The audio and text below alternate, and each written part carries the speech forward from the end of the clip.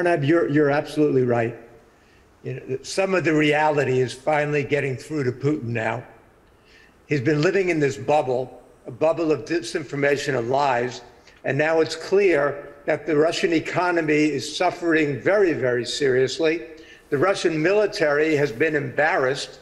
They expected some kind of lightning strike to take Kyiv. It didn't happen. The Ukrainian resistance has been much, much stronger than anybody anticipated. Putin is isolated. What's happened is the opposite of what he wanted. What's happened is that NATO is strengthened. NATO is further resolved. The U.S. has increased its troops in Europe from 80,000 to 100,000.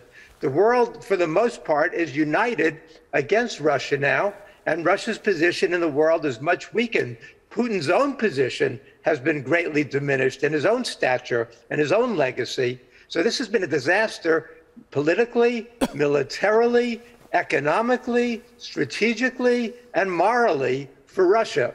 And if Modi and Xi Jinping and others can prevail on Putin to end this as quickly as possible, that's the best thing, not only for the Ukrainians, not only for the Russians, but for the rest of the world, with the danger of this escalating into a much broader confrontation and possibly world war. So I'm looking at the signals here right now, and I'm just looking at what Putin has said here, and I'm looking at whether Putin is looking for a way out, because, you know, there's been contact between Jake Sullivan, who's the National Security Advisor of the US, and Russian General Nikolai Patrushev.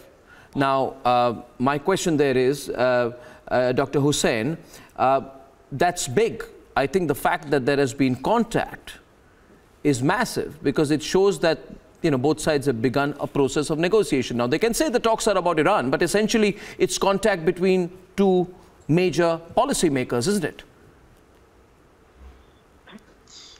Yes, I think today Turkish Foreign Minister met Russian Foreign Minister Lavrov. Last week in Antalya, Russian Foreign Minister and Ukrainian Foreign Minister were there. I was also listening to their speeches there, and also we had a big important meeting.